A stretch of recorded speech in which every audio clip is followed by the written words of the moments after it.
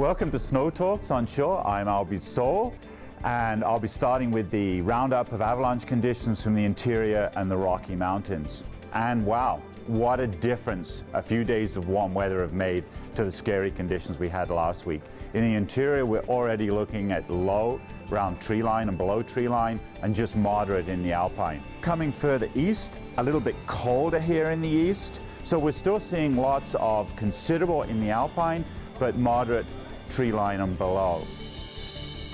You know, one of the tricks about going backcountry in the wintertime is to recognize when not to go, but also to recognize when to go. And certainly moderate conditions are a good time to get out and get some stuff done.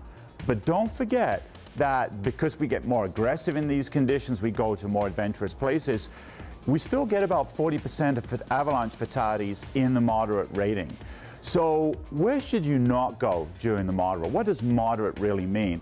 Well, what it means is you're not going to see natural avalanches. There's lots of places you can go. You can ski steeper terrain, maybe more open terrain, but you need to take that moderate rating, take a look at the forecast, see where the problems exist in the snowpack, and have the discipline to stay away from those problems. So if we look at what we see right now out there, we're seeing that, especially here in the Rockies, we've still got some lingering concerns from the storm. So you're going to be wanting to avoid the places where the wind is loaded in, so cross-loaded slopes, top-loaded slopes, and so on, and still that deep instability. So the problem with that instability, as I've said before, is not a great deal of chance that you're going to trigger it, but if you do, the consequences are going to be big. So you need to stay away from the places where you might trigger it.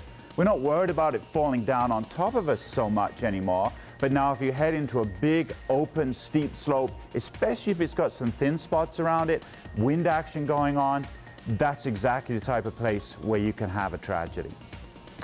And now, the tip of the week. Hi there, my name is Andrew Council. I'm IFMGA certified mountain guide. Just talking about some of the extra equipment you want to have in your pack aside from a beacon, a shovel, and probe. So I usually carry some kind of rescue shelter, a ski sled for dragging out an injured person in my party, a slope meter to actually measure the incline of the slopes I'm going to be skiing. I usually carry a map and compass as well to be able to measure the aspect I'm skiing and to see where I am. I always have a first aid kit, headlamp, some kind of communication, a radio, cell phone to the outside world, extra layers, extra eyewear, and a small repair kit. That'll do it. Thanks for joining us on Snow Talks on Shore. And remember, check the latest avalanche forecast before you head out at avalanche.ca.